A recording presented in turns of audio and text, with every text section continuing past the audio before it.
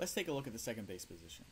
So just like in the shortstop video, what we want is the second baseman to kind of pinch or cheat towards second base about 5 feet off the middle line. Again, this allows the second baseman to get anything hit up the middle and then be successful in being able to throw out the player running to first. Also, if it's hit past the first baseman and the second baseman needs to come over and get the ball here, it's a short enough throw where they'll be able to get that and most of the time throw out the runner running to first in that situation. The responsibility area for the second baseman is just like the shortstop. It is a rather large area that the second baseman needs to make sure that they are able to cover. If there is a shallow ball hit, they need to make sure that they're able to come over here and get it and be able to throw to first. So this is the area for the second baseman.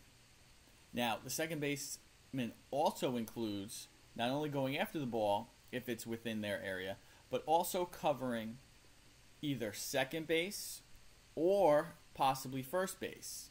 Because if there is a ball hit in this area and the first baseman breaks to try to get that, the second baseman needs to come and make sure that they cover the base so that we have an opportunity to get the runner out.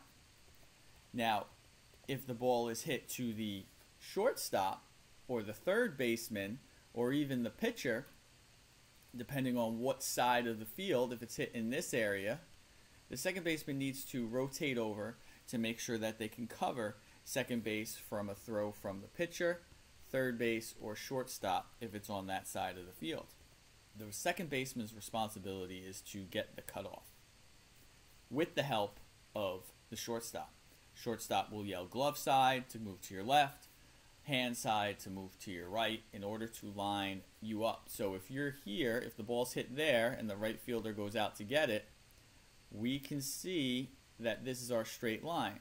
So the second baseman needs to get in about that area with the help of the shortstop in order to have a successful cutoff or relay. Now, if the ball is not hit to the right fielder, but hit to the center fielder, here or the left fielder, anywhere, the second baseman needs to rotate to second base and assist the shortstop into getting into proper position. Again, saying glove side to move to the left, hand side to move to the right. So if the ball is hit here, here's our straight line, left fielder or center fielder, it's kind of in the middle, depends whoever gets there first.